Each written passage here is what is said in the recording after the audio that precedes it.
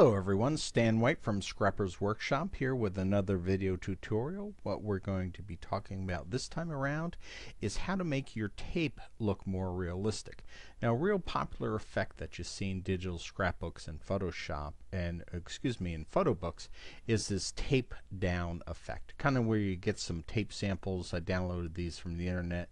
You use it to make it look like your pictures are taped down to something, okay? And it's a real cool kind of effect. It's real easy to go ahead and do, but we're going to make it look a little bit extra special for you, okay, by adding just a couple of things to make it really realistic looking, okay? So here we go ahead and we have our tape. I'm going to zoom in a little bit so we're a little bit closer for you. As you can see, the tape as it comes doesn't look that bad, okay? But we're going to make it just a little bit more realistic for you here, okay?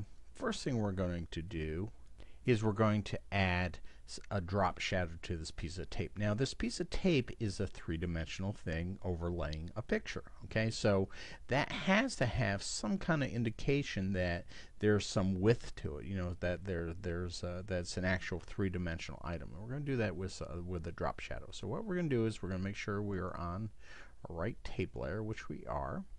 I'm going to go up to our effects menu, and we're going to make sure that on our pull down we are set to drop shadow.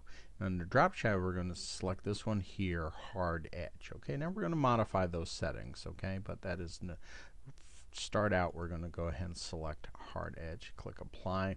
Now obviously that does not look correct, okay? That looks like our tape is floating up and above the surface of our picture. That is not what we're looking for at all, okay?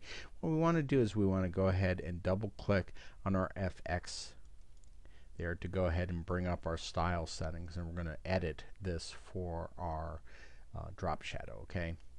Pretty simple. Size is going to be set to 1.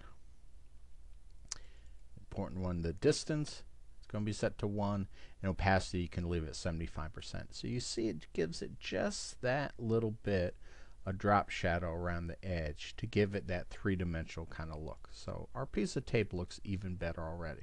Okay, now we're going to really add that sizzle. We're going to really add that pop that really is going to make this effect look 100% realistic.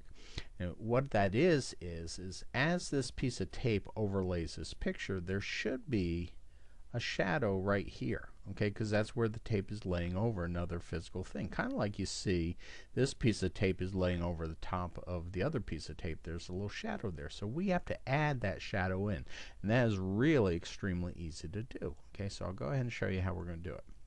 First things first, we want to go ahead and we're going to control click on the layer where I have my picture. Okay, so there's my picture. I'm going to make sure I control click on the little icon, and what that's going to do is that's going to put my marching ants around my picture. So that is exactly what I want. So that's step 1. And here's the most critical step. You want to make sure that even though you clicked down here, you want to make sure that your tape layer is selected. If it isn't, just go ahead and click on that layer. It's highlighted so I know it is selected, okay? What I'm going to do now is I'm going to hit Control J, and you see it's made a copy of that layer. And I'll turn off the layer below it. You'll see it's actually made a copy with the tape as part of it, and that is exactly what we want, okay? As you can see, hey, we're starting to get a little bit of a shadow there, okay, but it doesn't quite look realistic. The edge of that shadow wouldn't quite be that hard edge, so we're again going to double click on our FX to edit our layer style, and on this one we can spin our lighting angle around a little bit so it's kind of equal on both sides, okay? Now with this, you want to make sure you lower your opacity down, somewhere in the 20s probably is where it's going to end up, okay? And your size is going to control how blurry it is. You see as I blur it out, okay, that's indicating how far that piece of tape is staying off the edge there. And somewhere in the 10 to 20 range maybe. 7, that kind of looks good. Your distance is generally going to be 0 to 1 for this. And then you just kind of play with your opacity to give it a realistic look. The more you increase the size, the blurrier the effect's going to be. Alright, and I think that looks just about right there. So I'm at 32 for the size, 0 for the distance, and 17 for the opacity. So I'm going to go ahead and click OK. Now you can see how realistic that looks. It looks like that tape is completely overlaying that photograph that's underneath. So I'll go ahead and show you real fast on this other piece of tape here. Okay. First thing I want to do is make sure I have my tape layer selected correctly.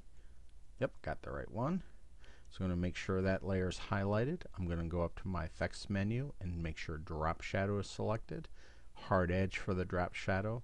Click apply. Now that's totally wrong, so we're going to double click on the FX to edit it. And for this one, we're going to give it again a size